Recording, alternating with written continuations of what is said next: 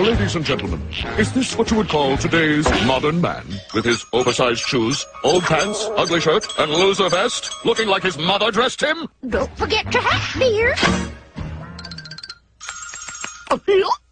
No! The modern man can't afford to look like something from the past. He's got to have style. He's got to be groovy, cool, and fly. Gorge, I want to be gravy cold and lie. That's fly. Well, to understand today's styles, one must understand the origins. Let us begin with the culture of yesterday. The sensational 60s. Early in the decade, the dominant style came from overseas in the form of the British invasion. A time of European suits and snappy rock music. It was an energetic style, and many loved it, especially the girls. The button-down look of the early 60s soon gave way to another British trend.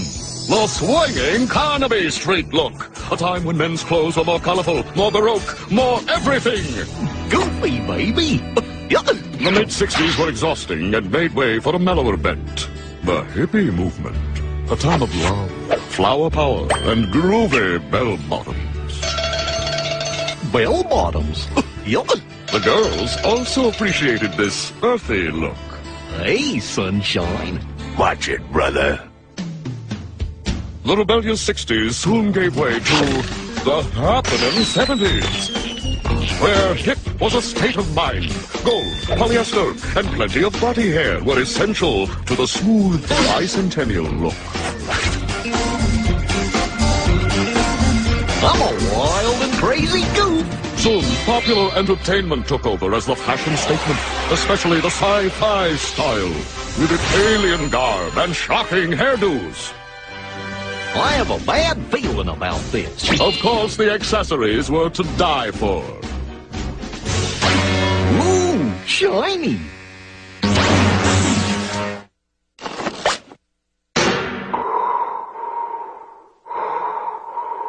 But the 70s also had a look that was bigger than outer space, and they named it Disco! With stylish threads so tight they looked painted on. You're telling me. And the higher the platform shoes, the hipper you were. But it wasn't enough just to look good. You also had to move good. You had to show the ladies you were a dancer, that you could do the hustle, the locomotion, even the disco duck. Yes, the ladies loved the dancer. Soon the 70s boogied into the night, making way for the totally awesome 80s, where popular trends bespoke the rebellion of youth, a time of leather, guitars, and heavy face makeup.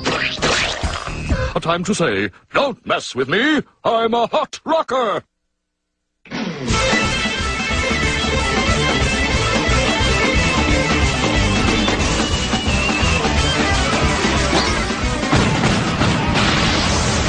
But those days of music fashion were soon replaced by a more chic, prosperous look. The stylin' Miami nightclub scene, complete with yuppie ponytail. Clothes weren't enough, however. The trendsetter also needed an awesome set of wheels. Righteous. Yes, the girls thought this look was totally rad.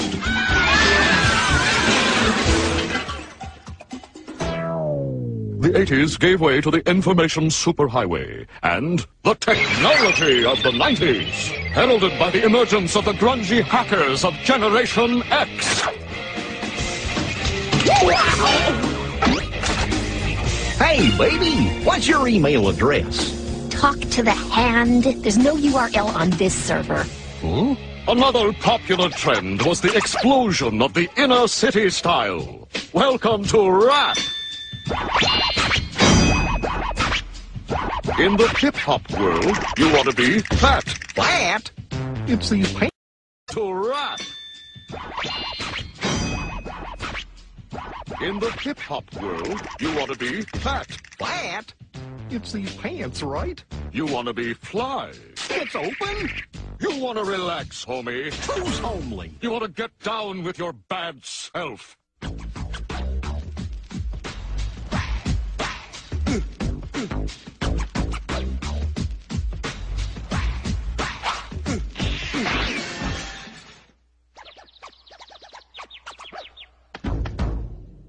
Peace. I'm out. As we bid adieu to the 90s, we face a new millennium, the bright new tomorrow of the 21st century. Who knows what groundbreaking trends await us in the... Hey!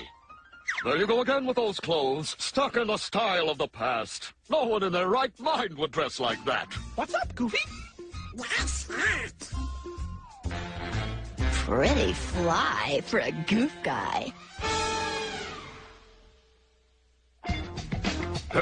Well, I guess this only proves that in the world of popular culture, what's old is new. Congratulations, my friend. You're in perfect style.